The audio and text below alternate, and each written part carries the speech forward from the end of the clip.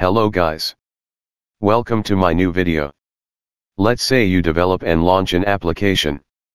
As the users grow, more data is generated. So you need to make changes to the database.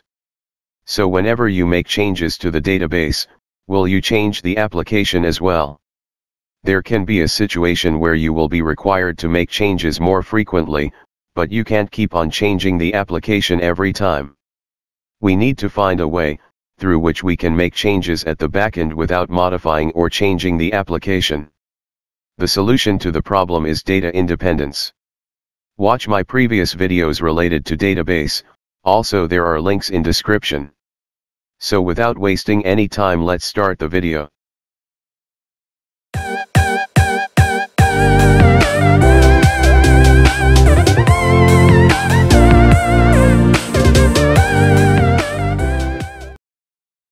So let's start with the definition. In the video on data abstraction, we saw that data is managed at different levels. It has different schemas. So the definition states that data independence is the characteristic in which we are able to modify the schema at one level of database system without altering the schema at the next higher level. Let us simplify this. As we have seen previously, database is represented using the three schema, or three levels of architecture in the data abstraction. The purpose of data abstraction is to achieve data independence. So what exactly happens is external schema, or view level, is where the end user interacts with data using application or website. As we saw in example at the beginning, we need to make changes to database frequently, in order to maintain it properly. So if there is no data independence, and if we change the physical, or internal schema, we have to make changes to both of the remaining schemas. But with the data independence, if we change one of the schema, at one level we don't require to make changes to higher level schemas. For example, if we modify the conceptual schema, we don't need to modify the external schema, and this is possible due to data independence. There are two types of data independence, based on three layers of abstraction. First one is physical data independence. And the second one is logical data independence. Let us see these two one by one. So let's start with physical data independence. It works between physical level, or internal schema, and logical level, or conceptual schema. It refers to the characteristic of being able to modify the physical, or internal schema without any modifications to the logical, or conceptual schema. Let's see few examples. Let's say we move the database from one location to another. That is the change in physical level. But that does not mean we make changes at conceptual schema. If we change the location of database, the tables in it does not get modified.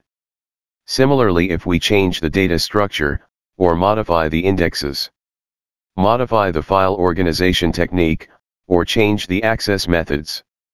These all are the changes we do in physical level, but with physical data independence we don't require to make changes at conceptual level. We make the data independent. This is physical data independence. Next type is logical data independence. It works between logical, or conceptual schema, and view, or external schema. It refers to the characteristic of being able to modify logical, or conceptual schema without any modifications to the view, or external schema.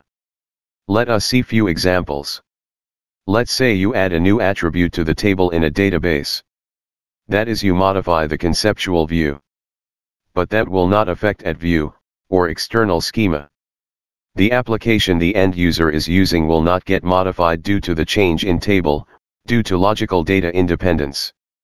Similarly, if you modify attributes, or entities in a table, or change the relationships between the table, or merging two records, or dividing one record in two, or altering the table structure, we can make all these changes in conceptual schema, without modifying, or changing the external schema.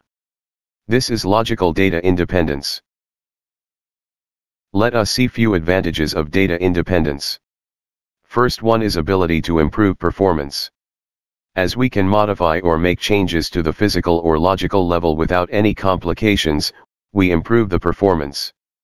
Second advantage is modifications in data structure does not require modifications in application program. As we make the data independent, there are no dependencies and we can modify at one level without affecting the top level. Another one is implementation details can be hidden from the user. User is only shown the data relevant to him, all other irrelevant data is hidden from him, for better user interaction. In this video we covered what is data independence. What are the types of data independence? We saw what is physical data independence and logical data independence. Hope you all understood the concepts clearly.